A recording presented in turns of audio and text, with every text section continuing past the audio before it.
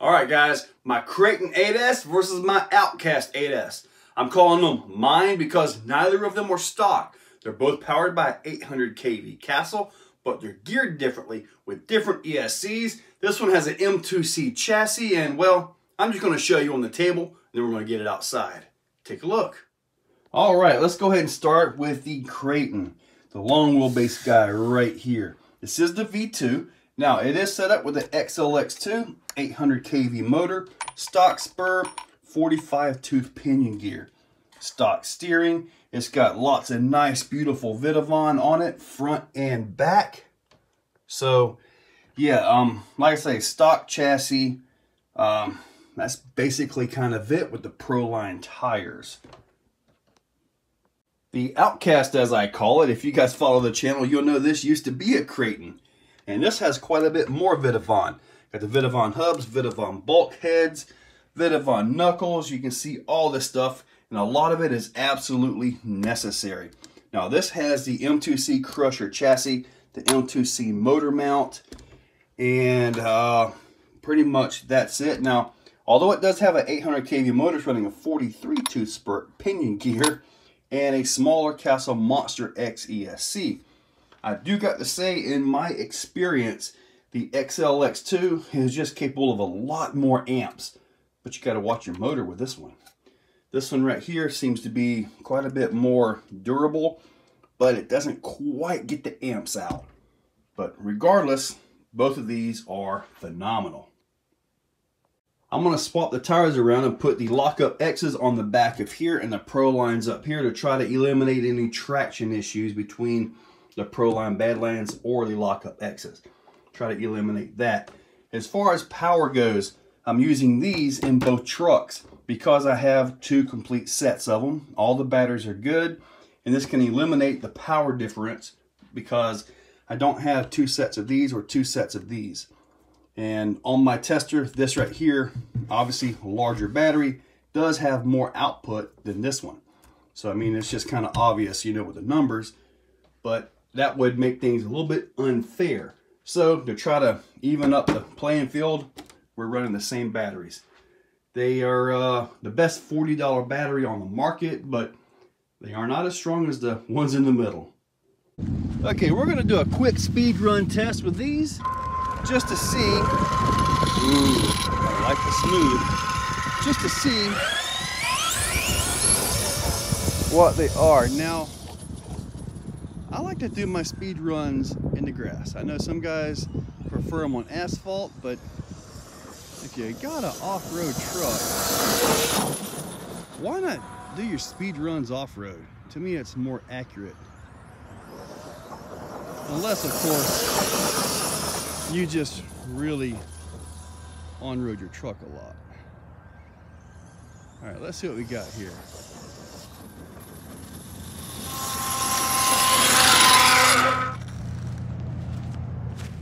50.2.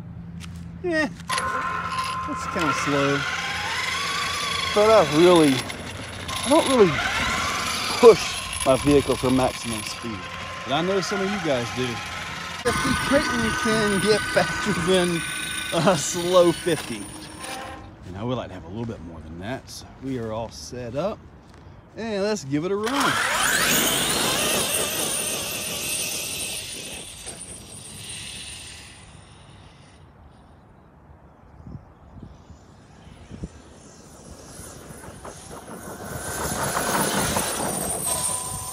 Looks good.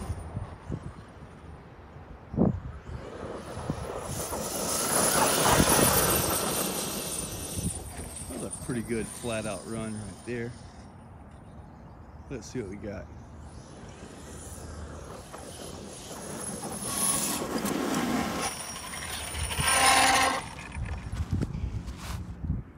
.4. So 45 tooth pinion versus 43 tooth gives you a few more miles per hour. Who would have guessed, huh? First up, donuts. Now we do know the Kraton is a little bit faster, but it's also longer. Will it make a difference? Let's find out.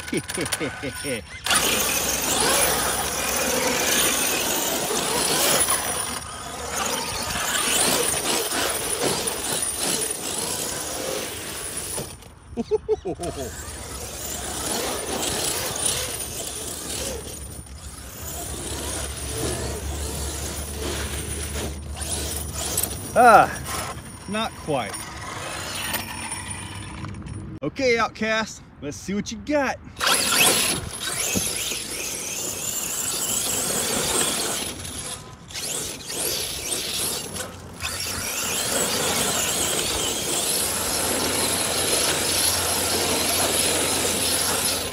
A little bit better.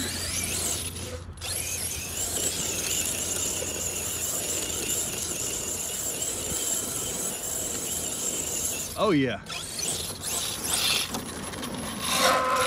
Donuts go to the Outcast. They got them just a little bit better. Standing backflip. I don't think either of these trucks are going to be able to get this, but let's find out. Nah. And let's see what we got here. It didn't even come up. I gotta admit, the long wheelbase kind of hurts it on that one. Short wheelbase, absolute benefit to that. Up next is the long jump, and it's a long jump because they have really messed up our launch area. But anyway, try to hit it 3 times as best I can. That was not even close. All right, we're going to get a mark on that. That stick is with the Kraton. We're going to hit it 2 more times just to make sure that's the farthest jump. Jump number 2. Ooh, went a little bit further on that one. Overall, about 5 feet further. That's a good jump. One final jump.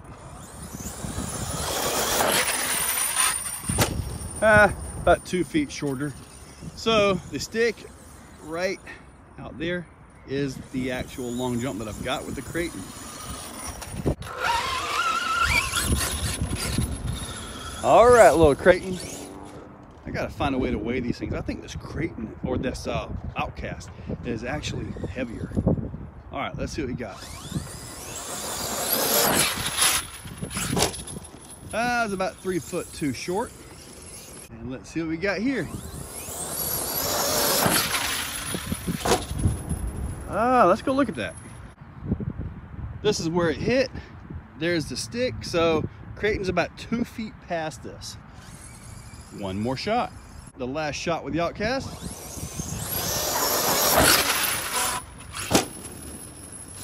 Okay, I think we got it that time. Well, so with the angle of the jump and all figured in, it may be a couple inches on the Kraton, but when you're looking at a jump like that, I would say these two are even on the jump. Absolutely. And for this part, we're going to launch right there, try to get a backflip and land over there. Just straight full throttle launch. Nope. One more time just to make sure. No. Now let's see what the Kraton's got. Full on launch just like with the Outcast. No, but it sure went further. One more try just to make sure. Well, a little better. Got to give it to the Kraton for that one. Here we have the sail jump. This can go really good or really bad. Not really sure what the contest is here, but let's see if they survive.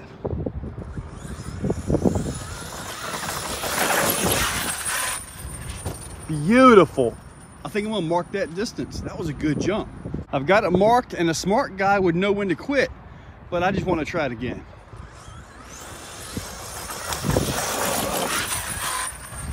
Boom, almost the exact same spot, so that mark will stay. Okay, little Outcast, your turn.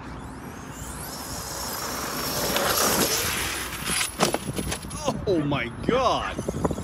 See, that's one of the things that can go wrong. Looks like all I did was push the body in. There we go. Let's go hit that again. Since that first jump was a flub, we're not even going to count it. Almost exactly where the Kraton landed. That's where the Outcast landed. The Kraton is about maybe 3 feet further. And the final jump.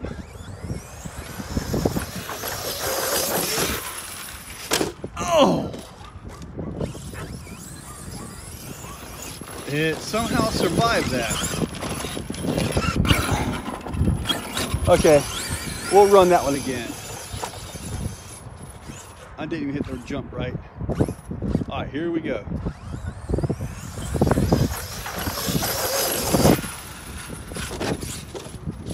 Okay, this one goes to the Kraton. I was really impressed that this thing survived that. That was a good hit. Since they're both still running and batteries seem to be holding up, I haven't got a full backflip. So we're gonna try to hit this jump and land out there. Outcast is up first. Oh. Okay, kind of stuffed it a little bit, but we'll try it again.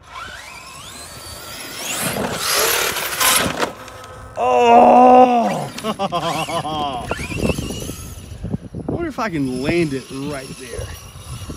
That would be cool.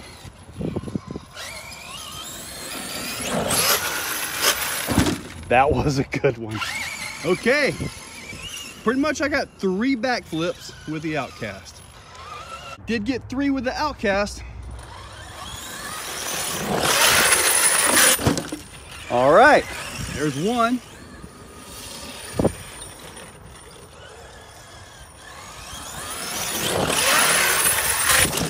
Two. Getting better backflips with the Outcast. I mean the Kraton.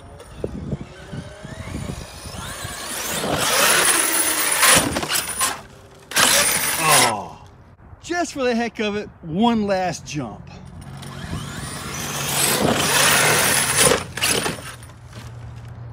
That was worthy. Well, guys, so what do you think? Now, on the speed test, well, the bigger pinion got that. On the donuts, this guy got that one. When I was trying to do the standing backflip, well, this one stood up a little bit easier, shorter wheelbase, right? Now, on the first long jump out there, it ended up, they were so close that I just call that one a draw. So, and then when I was trying to do the short run up, trying to backflip across it, neither one of them got that. And I got a feeling that had a little bit to do with the batteries not quite having the punch of the big batteries, and maybe not really as much traction. It was a little drier out there than it usually is. So, then you had the big leap of faith, the big sail jump. You hit that right, you get out there, what you guys saw. Hit it wrong, you don't make it too far. I'm surprised this thing kept driving. I really am. I'm happy with how that thing survived. That was a pretty bad landing. So, got to give it to this one. It was, what, just a few feet further. So, not much, but did get a little bit further with this. Now, we finished it up with the back flips over the little spiky hill, dirt hill there. And I got to tell you, I kind of think this one was easier to get the back flips. And that's kind of odd because this one being shorter, should have been able to get it. However, maybe that was the XLX2 getting more power to the motor to zip it over easier than this one. So the final count, well, that's up to you guys because it was very close all the way around. It's a judgment call. Comment down below which one you think won. And as far as the overall weight, I just stood on the scale. I'm not telling you how much I weigh. It's kind of up there. But I had both of them, and they both actually weighed out the same. Maybe my scale has a limit, but anyway, just this one does feel heavier, maybe because it's a little bit shorter. It just feels a little more solid. But either way, the weight seems to be about the same. So anyway, guys, comment down below who you thought got the win, and check that description because you guys know I've got the links in there for both trucks, the tires, the motors, the ESCs, all of that is down in that description. So if you want to build one of these, hey, so easy. Click, boom, done. So guys, check that description. Make sure you're subscribed. Hit that like button. You know, tap that thing. And guys, thank you all for watching. If you like what you see, hit that like button and subscribe. And if you really like it, ring that bell so you get all the new content when it comes on out. Now, starting up very soon, I'm going to start a giveaway for all channel members, and it is going to be monthly. It will be a giveaway, simple, easy payment way to double your return on your subscription fees. So yeah, you might want to check that out. Guys, thank you all for watching.